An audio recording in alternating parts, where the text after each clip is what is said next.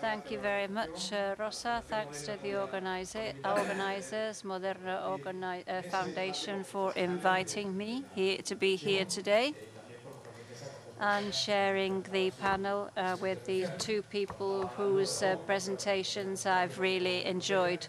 I liked what Mario said about the V, him being the valley in the middle with two bodyguards with his cousins being two bodyguards on the other side. Often we tall people stand out a lot. I'm going to talk a little bit about talent and employment. I have learned a lot from the previous presentations, and I'm going to continue.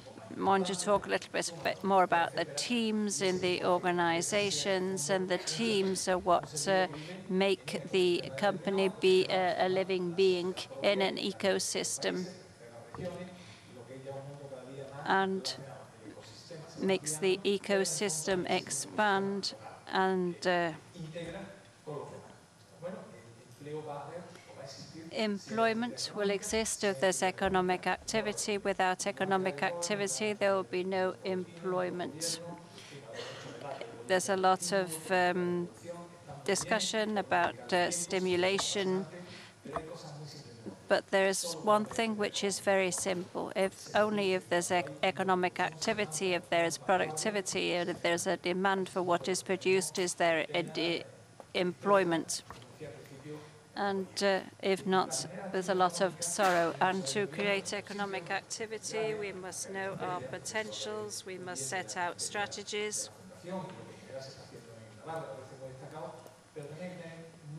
We must also be clear that the ecosystem changes. We often don't realize that in life, changing the ecosystem means a change in mindset of the people, of the companies, of the administrations, because if we we run the risk of not adapting. And the same occurs with nature and other sources. If we talk about biodiversity, this always enriches. It stimulates, it's creative, because in the end of ecosystem is biodiversity. The more biodiversity, the more wealth, the more stable in time. An ecosystem that has not much biodiversity will have more difficulties to adapt. This is the history of humanity, and as you know, the planet has existed for 5 billion years. There's been an evolution of the species of animals. And that is an example of how to adapt. As a company is a living being, we could use this example.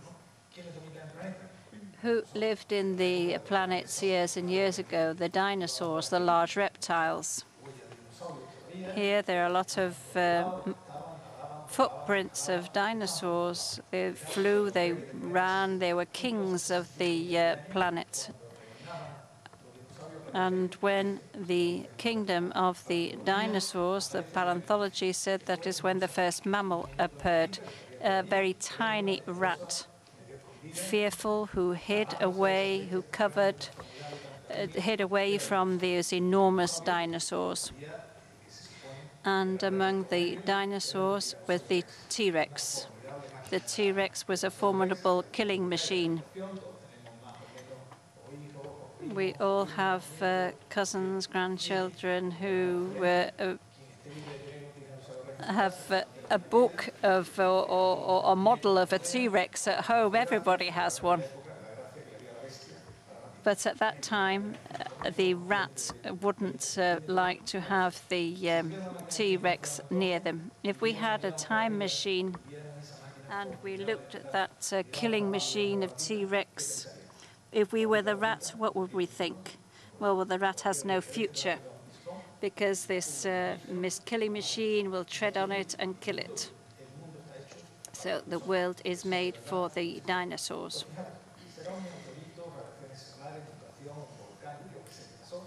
Whatever happened at that time, science will know what happened, the meteorite, whatever, but something changed. The dinosaurs did not adapt. They became extinct, and that little rat that had no future adapted, triumphed, knew how to adapt, knew how to develop, multiplied, and now gives rise to the mammals. Darwin saw all of this, had uncovered all the decalogue of the creativity that Amalio has talked us about, and began to coin some things where talent has a lot to do. First of all, not the strongest one survives. It's the one who knows how to adapt better, the person who is more flexible, not the strongest, the one that adapts best. Secondly, and this is something important, it's if the person who doesn't adapt dies.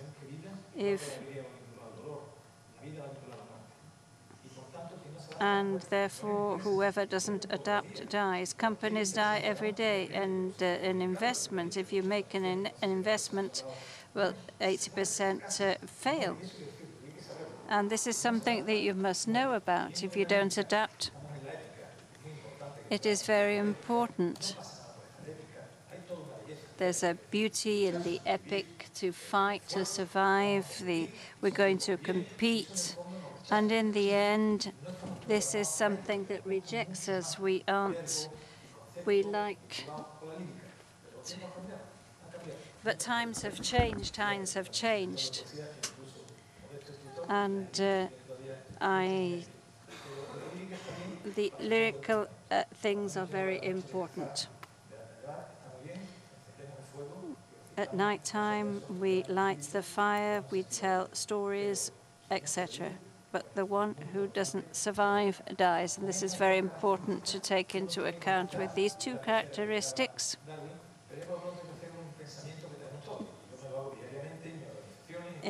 this is something I do in my organizations and in the institutions that I work in, and the consultancy is a sector.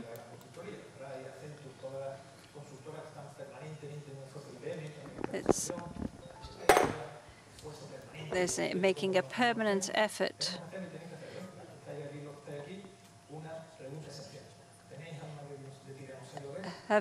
There's a question that everybody has to ask. Have you got the soul of the T-Rex?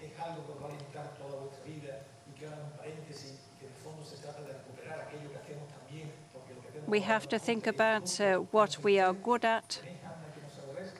Have you got a soul of the T-Rex or not? Here we have to create another values. What can we do? The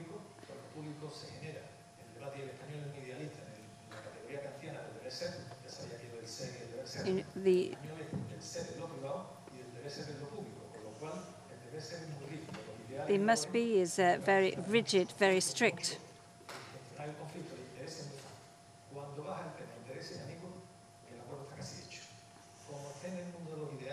If you're in the world of ideals and values, there is very little can be done. There is a lot of resistance in the metascale. And there is an enormous T-Rex that isn't going in the institutions, that isn't going to let us do things. But there is a lot of optimism too. There are a lot of companies that are started up, and do adapt and survive. I travel a lot in the Sahara. They say that talking about the desert diversity.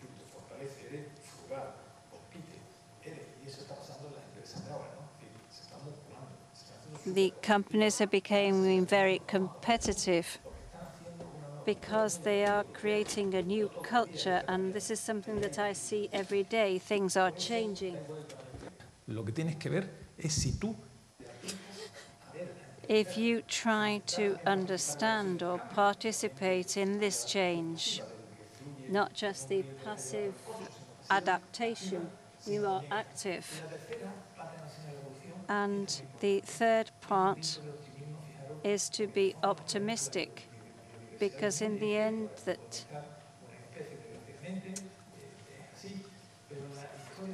the history of the planet, there have been 5 mortalities. There have been 5 moments when there were deaths due to the climate changes, and 95% of the species died at one time. And then what happened? Well, that species didn't appear again.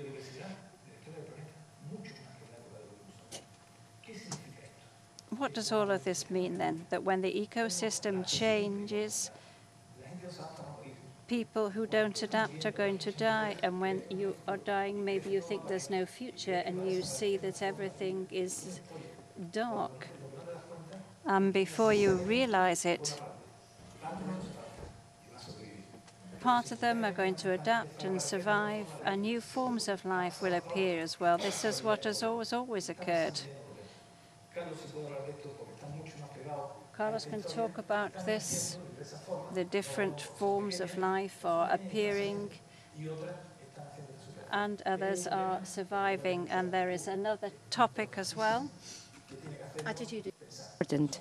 This should make us think, are we spiders or dinosaurs? We don't believe that the world is going to finish, to end. Some species will die, others will be born. And it's important for us, not only as employers, as companies, but as people. Where do we want to be? Do we want to be on the dark, to see everything dark? Or say, I want to be one of those that survive? So this is a very important attitude that leads to motivation, working in team, transferring optimism, values. This attitude is absolutely fundamental and vital these days. And the good Darwin and neo-Darwinism states that this is the driving force of mutation. So our bodies will be more adaptable to those new circumstances. So, I mean, random is there, it occurs, and we need to be wise enough to make the best of the good times and to avoid the bad times. When you make the biggest mistakes in your life, you feel euphoric. Because when there are too many consecutive years of good times or good luck, you are going to make a big mistake for sure. So the important thing is how you manage random and good luck in our lives. So our future cannot be left at randomly. We as people, as organizations, and hopefully as countries, we need to do our best with plans, talent, and intelligence. And I very much link talent and intelligence. And Amelio has mentioned it before, the importance of doing things. We need to do things, don't only theorize. We are all very good at having coffee or having a glass of wine and well, save the world. And this is, I'll be very brief, and we have very distinguished speakers today, but talent is directly linked to doing. A talented person is a person that knows how to do things well, how to do something specially well. A company is an organic being with a collective talent. It's an organization that does things specially well. Intelligence, 7 courses, 7 doctoral theses, and very briefly, we can use any nuance, but if talent is shown by doing, intelligence is shown by choosing, by making choices. An intelligent person is the person that is capable of building up different alternatives and choosing the best one, the most suitable one. Talent is shown by doing, is demonstrated by doing, and intelligence by choosing. There are many types of intelligences with tools, etc., and there is a very important nuance, in my opinion. Nowadays, we are highly motivated by talent, and this is absolutely true. Talent is knowing how to do something well. This has several facets: creativity, motivation, effort. Is talent born? I mean, or done? I mean, nature or nurture. There are some innate capabilities, but there is also another ingredient that comes from motivation, from effort, etc. And that's teachers and educators develop those talents. But my dear, and this is not usually said, I was never said that. My mother used to tell me, boy, the important thing in life is being a good worker, a hard worker. If you work, you will be successful. I mean, you can reach any objective. This is a sine qua non condition, but it's not enough. After many years, a long life, I've discovered that most of all of us are what we've worked. But an important part is what we have decided, the decisions we've made. Our decisions mark our lives, and they are tremendously important, both in the professional and personal lives. I mean, I'm sure you will agree with me. So look at yourselves on a mirror and discover whether you are the result of what you've done or the result of what you've decided. If a company took a wrong decision at any moment in the past, when a person makes a wrong decision, the more it doesn't matter how many hours you invest, how much talent you invest, probably that person won't come out of that hole. So we devote years to train ourselves in attitudes, in experience, in work, in talent, etc. It's sensational. But we devote very little time to decision-making, to see where we are heading to. So combination of talent and intelligence is so important. The thing is that intelligence is hard to achieve. Same as other things, self-esteem, status, etc. Vocation, intelligence, we tend to lack trust on it. You feel uncertain when we are in front of something very intelligent. We tend to be distrustful, to be suspicious. It provokes unease. And that's why decisions are so important, and they are hard to make. We need to make many decisions throughout our lives. And so this is really important. And those of us that take part in organizations that make decisions mark our future, shape our future. The project I've chosen, the line, which sector where to invest my money, which degree to study, should I change or not? Life is complex. So I agree with Amalia. It's good to change, to make mistakes, to extend, but be careful with decisions because they shape our future. We pay too much attention to doing, and we consider that deciding is a minor thing, but you are at least as much what you've decided as what you've done. And well, study it. I mean, consider it what you've done in your lives. So, what you've decided has shaped you much more than the number of hours you've studied in your life. So, apart from decisions, those academic disquisitions, we need to consider to tackle human talent. Daniel Goleman wrote that book called Emotional Intelligence. We need emotional intelligence, otherwise something wrong at home will be going. That's funny, and I read that book some years ago, and I really enjoyed it. It impressed me, I liked it. He tried to establish a relationship between IQs and analyzed lives of people according to their IQs at school. So he applied the inductive model, top-down or down-to-top. Top-down, in my case. I belong to the first generation of the EGB, the equivalent to primary education. And that was a pedagogical revolution in Spain, the basic education.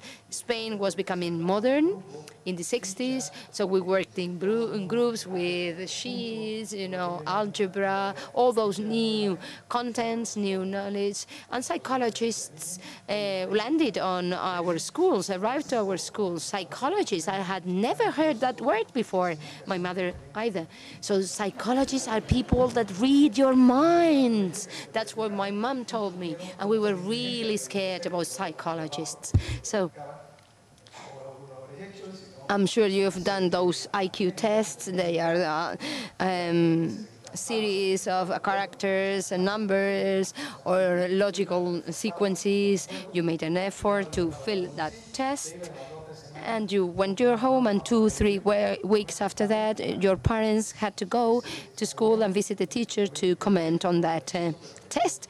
I was feeling quite uneasy. I mean, I had my teacher and my parents giving their opinions about my life. And I was hearing that and, imagine my face about what was my results, my outcomes in maths, in physics, in engineering, etc., etc. I had very good skills, very attitudes. And he said, you have 84 IQ. And the final recommendation was about, this is highly confidential, only you and your parents can know about that. Needless to say that the day after, everybody at school in the classroom know who was the bright mind, who was the dumb, who was the least intelligent, etc., etc. So I'm sure you will all remember that. We all agree on that. But we are not Goldman, and that's why we don't write books and we don't earn millions of dollars. But he said if IQ, if intelligence worked as a mathematical axiom, the most intelligent ones would be better off compared to those that have a lower IQ. I mean, that's mathematics. After mathematics applied. So he discovered dispersion. There was a very high range of dispersion. And there was a guy with a very high IQ, but he wasn't successful in his personal life, love life, in his academic life, in his professional life. And there was a high dispersion in average students. Some were better off, others worse. He looked at the low IQs, and surprise, surprise, and this is no joke, he found out that people had bad life, others even became ministers. So he was really impressed by that discovery, so he elaborated his theory. Intelligence is not only a translucid or transparent castle, and intelligence is surrounded by feelings, emotions, humanity, and that's why he coined the concept of emotional intelligence and spoke about empathy, teamwork, communication, feeling well, etc., etc., etc. And this led to make this mixture, this combination of reason and emotion, lead us to have a better development compared to others. And he's partly right in this. In that sense, I have another idea about emotional intelligence, but I agree, I acknowledge that he's right in many things he pointed out. And what can we do? I'm not an expert in teaching, in education. I have much more experience in the business area, disciplines, and organizing teams, but I can clearly see something nowadays. In economy, I don't want to praise the regional minister that is accompanying us today. We are doing very interesting things in the short term by combining professions and wisdom to competitiveness, etc., etc. So maybe talents need to work in their environments, varied, dispersed environments. So we need stimulus, innovation, competitions, ambition for success, excellence, etc., etc. You might like these things more or less, but we tend to combine ideology with realities. But motivation, the strive for in those societies where we have different actors, governments, social actors working together and that combine in different values, so that underlying talent comes to the surface, starts up associations, and this works perfectly well. So whenever we speak about the economic development of the United States is a continent, is not a country. We could visit Palo Alto, etc. Navarra, Pamplona could be one of those areas. We have these objective conditions so that this critical mass of biodiversity, several axes that are building up developing clusters is a reality already. So if we are experts in history of our economy, but I'm not an expert, but I am an observer, an interested observer. So Navarra is slightly better off compared to other regions in Spain. If we study your evolution throughout the decades, it's spectacular. You must have done something well. This is not a coincidence. So decisions, as I said before, are very important. I mean, prototype of healthy people, generous and hardworking people. That's what defines Navarran people. So. But here we do not only have good times, but you have made important decisions, very clever decisions, very intelligent decisions. So you have an incredible opportunity. And when I had the chance to speak with the MODERNA Foundation, MODERNA represents something that is really meritful. So let's think about the future. Let's think jointly, because nobody tends to agree on anything specific. So let's try to find a common path and work together. And this leads to the creation of positive dynamics. And life is complex, as I said, but I'm sure we will be successful, many of us. Look, in these hard moments, but very interesting times in terms of economy. I talked about ecosystems, etc. So the regional government of Spain, the region of Spain and European government, I mean, we are all very small. The world is very, very big. It's colossal. It's the quantum predecir sobre todo el futuro. Butterfly. So we don't know what will happen. This is very important. You know, the history of this financial real estate crisis, everything got worse, global measures were taken.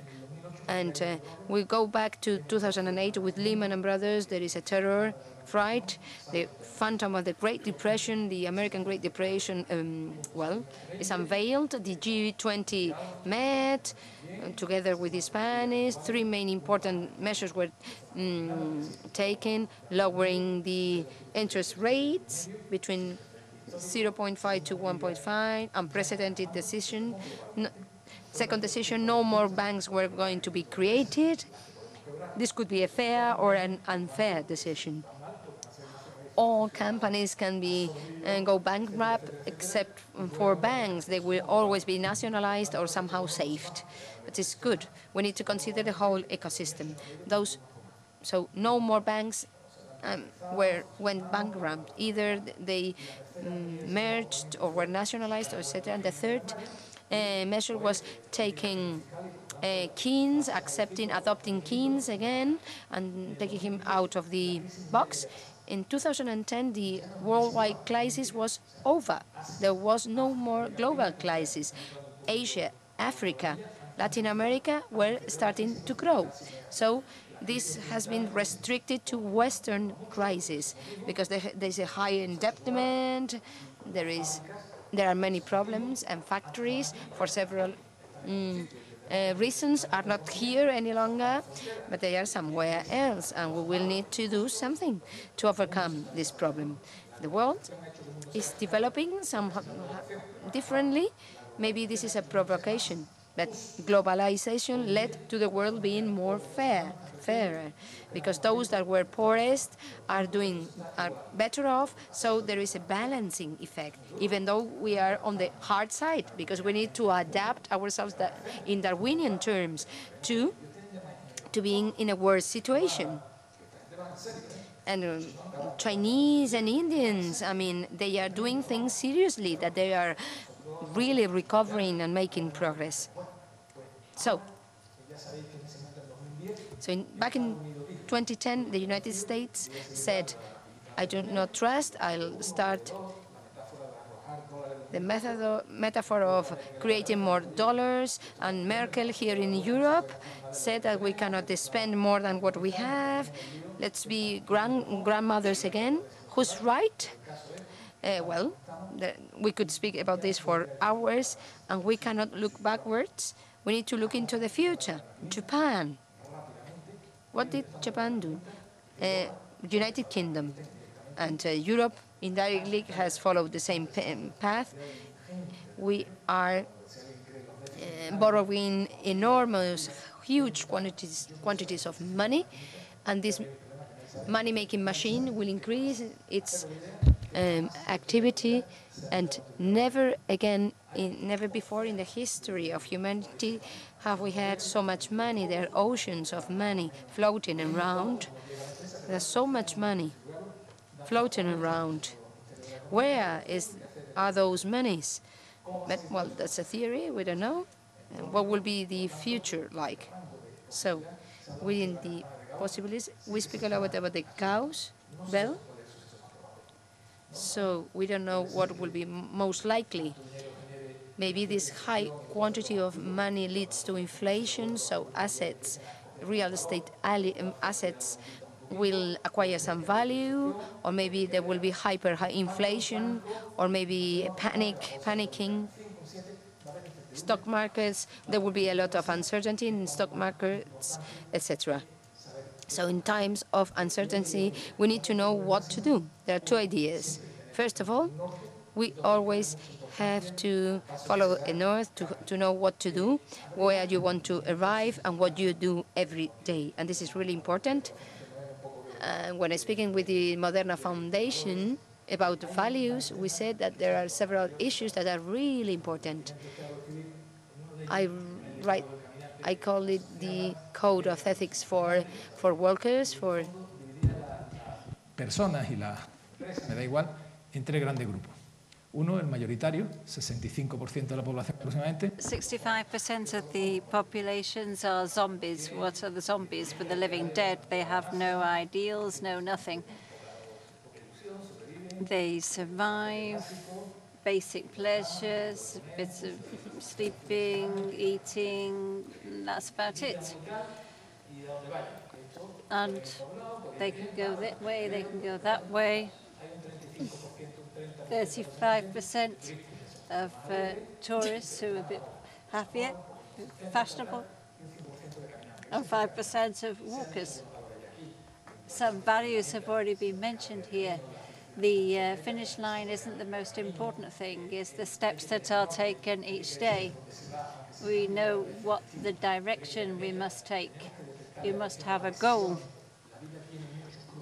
Life, there are a lot of crossroads in life, and so decisions have to be taken. We must know where we want to go, because if we leave the path, we must know where the finish line is. The characteristics of zombies. Nobody knows that we are zombies.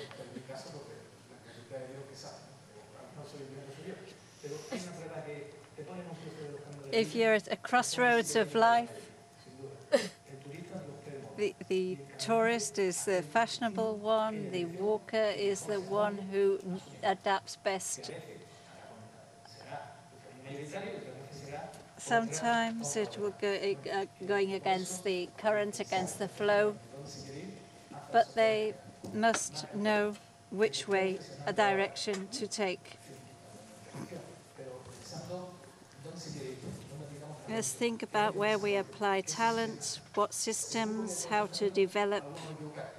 I'm sure some of you make mistakes.